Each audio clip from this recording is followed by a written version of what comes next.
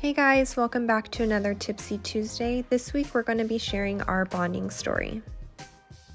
So there are a few different ways you could bond your buns, and of course there are pros and cons to all of these methods.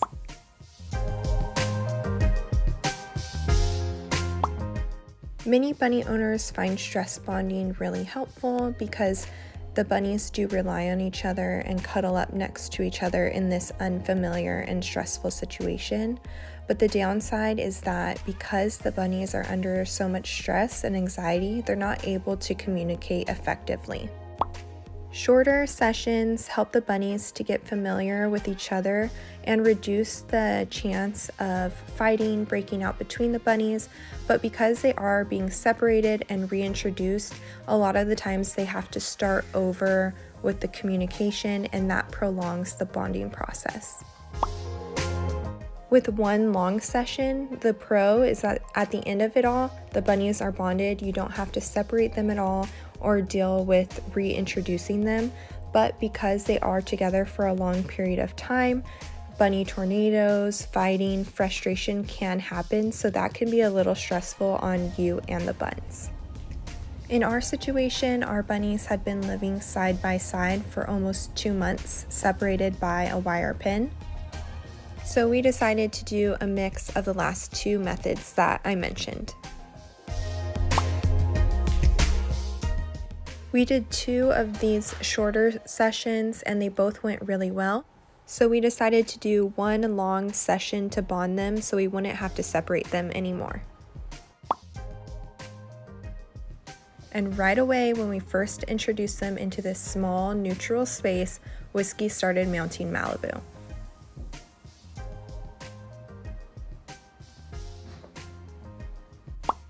And this may seem really aggressive, but mounting is a completely normal behavior and it should be expected when bonding bunnies.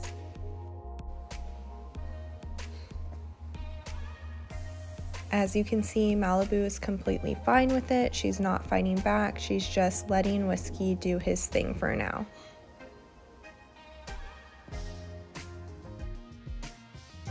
Remember, bunnies aren't vocal creatures. They communicate through behavior, so this behavior is necessary for them to bond successfully. Even after Whiskey has been mounting Malibu, showing that he wants to be the dominant bunny, Malibu asks to be groomed by Whiskey, showing she wants to be dominant too. So this behavior is all normal and it needs to happen in order for them to figure out their hierarchy. After a little while, Malibu gives in and starts grooming Whiskey, so these are all positive signs showing that the bonding process is working.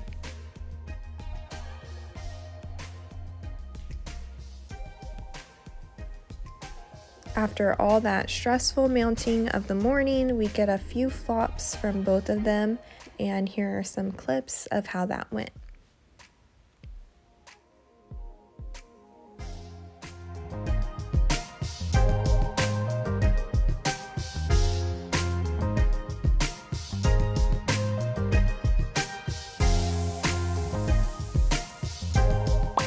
But of course, that bliss did not last forever. They soon started chasing and circling each other, which again is a completely normal behavior that should be expected. But I'll insert some clips here so you can see what that looks like and when to know to intervene and stop that behavior before it becomes fighting or aggressive.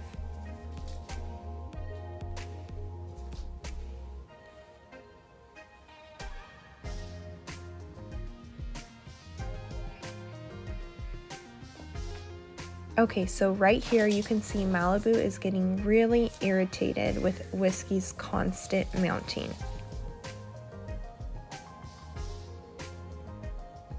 And Whiskey tries to mount again, but Malibu is having none of it, and you can see she kind of nips at him, and that's when I decided to separate them with a dustpan just to help calm things down before a fight broke out.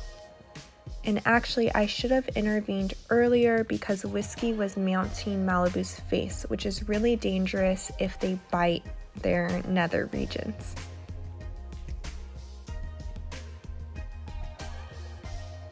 Now this seems really tense to watch, and it is, but as you see here, Malibu flops right after this situation happened. So this just goes to show this is how they communicate. This behavior is necessary. We have to let it happen as bun parents and only intervene when we think that one of the bunnies could get hurt. Now here's another situation where I intervened a little bit. You could see that a bunny tornado was about to start forming. So I just separated them and it seemed like they were going to calm down, but Whiskey starts up his antics again and Malibu jumps out of the litter box to get away from him. And there again, I should have intervened with the face. But soon they just kind of calm down and Malibu flops. So this communication has to happen in order for the bunnies to bond successfully.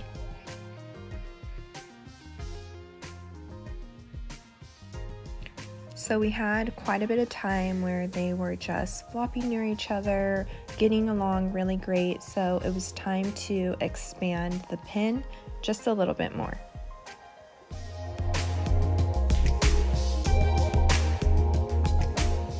So here's an instance where chasing isn't a form of dominance, but rather a form of play. So here, Whiskey's chasing Malibu a little bit. You can see she does a couple head binkies and then she flops. So it's really important to look out for these cues and know your bunnies really well during this process.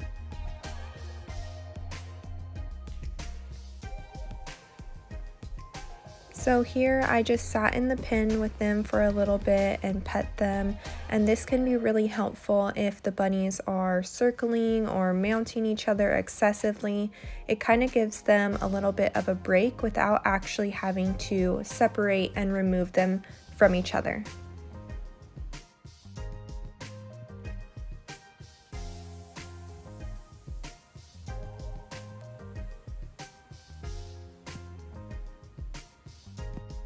And this worked really well. You can see Malibu fell into a very deep sleep. When this girl sleeps, she sleeps hard. So this just meant that she felt really safe and comfortable now around Whiskey.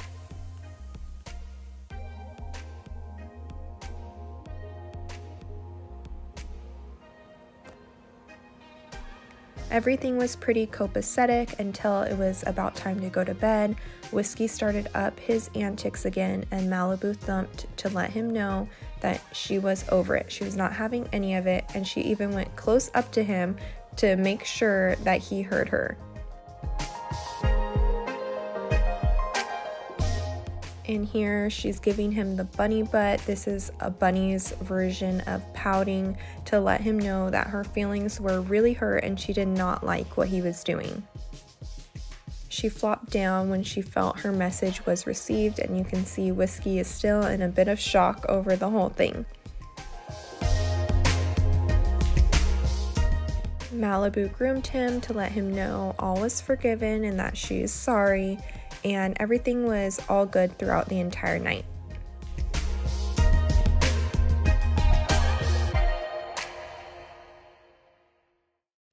The next day, I took them outside so that they can get some sun, stretch their legs, and get into a new environment while I completely neutralized and cleaned up their free roaming space.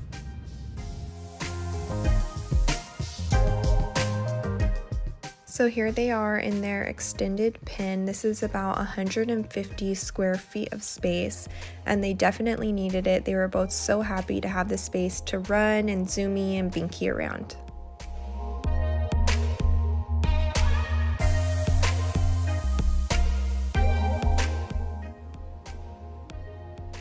Here's a clip from the next morning. So this would be the third day of bonding. You can see Whiskey kind of circles Malibu and is trying to mount her, but she keeps running away from him.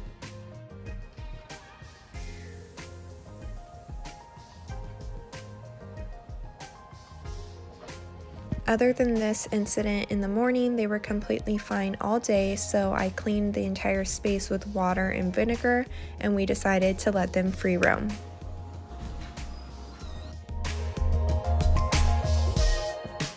and they were doing really good in their free roaming space. Surprisingly, in the evening, Malibu was the one who started mounting Whiskey, which is kind of funny to see because she was still so tiny. But like I mentioned earlier, this behavior is completely normal, it's to be expected, and there was no fighting or aggression resulting because of it, so we just let them work things out between them.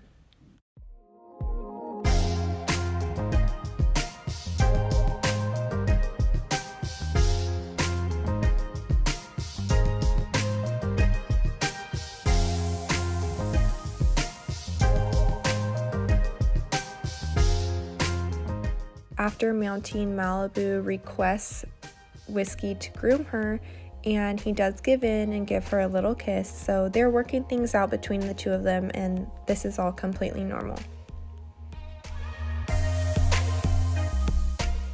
They've been free roaming together ever since, so that is our bonding story. I hope it helps you and your buns. If you enjoyed this video, please give us a like and consider subscribing for more bunny related tips and advice. Thanks so much. See you guys next time.